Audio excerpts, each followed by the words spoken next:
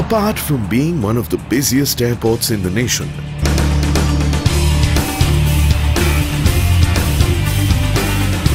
the Netaji Subhash Chandra Bose International Airport now stands as a beacon of sustainable and eco-friendly electric power generation.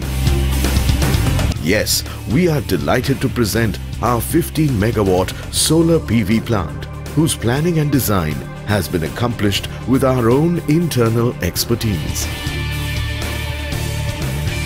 Developed in the operational area of the NSCBI Airport with complete clearance from the DGCA, this will augment the existing capacity of 2 megawatt rooftop installation already in place.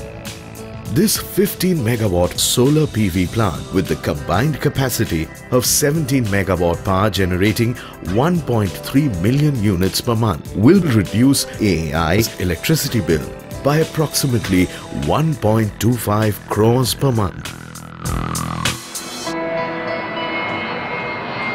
The 15 megawatt power solar PV plant in the operational area is developed in an area of about 62 acres within 6 plots, each generating a capacity of 2.5 megawatt power, and the power injection into the load and grid by an 11 kV underground cable system. The complete solar power generation, control and monitoring will be done through SCADA, which has remote monitoring facility including power generation prediction software based on the weather monitoring system. The excess electricity is supplied to the CESC grid. Not only that, the Airports Authority of India has obtained permission from WBERC to get the net metering facility, which will help AAI to inject the excess power generated into DISCOM, which is the Calcutta Electric Supply Corporation grid. Netaji Subhash Chandra International Airport has taken one step forward to become a green airport. We are going to commission a 15 megawatt solar plant, and the project was started in November 2015.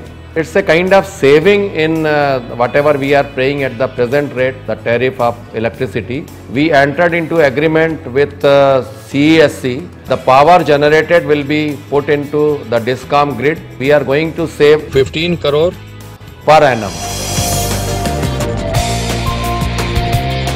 So come, join us in this proud journey of self-sustainable and eco-friendly power generation. Let's move towards a better world together.